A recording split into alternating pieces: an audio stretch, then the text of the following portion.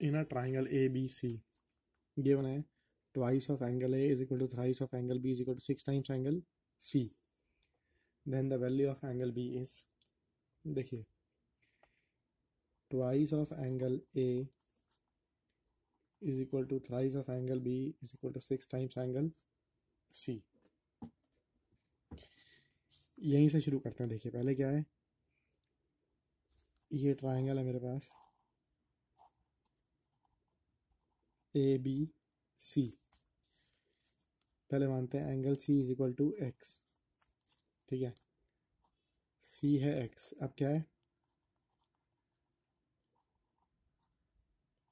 6 times angle C यानी twice of angle A is equal to 6x.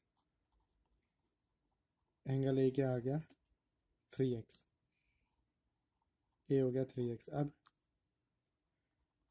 Thrice of angle B is equal to 6 times angle C यानी thrice of angle B is equal to 6x. Angle B क्या आ गया 2x. हमें angle B निकालना है.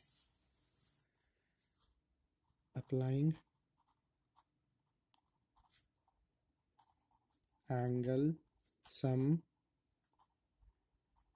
Property. क्या है angle sum property, तीनों एंगलों का सम.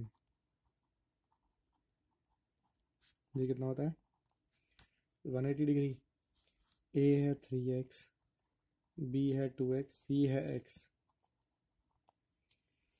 यहाँ से क्या आ गया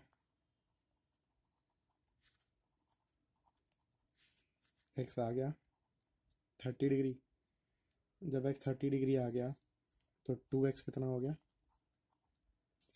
60 degree. Option number 1 is the answer.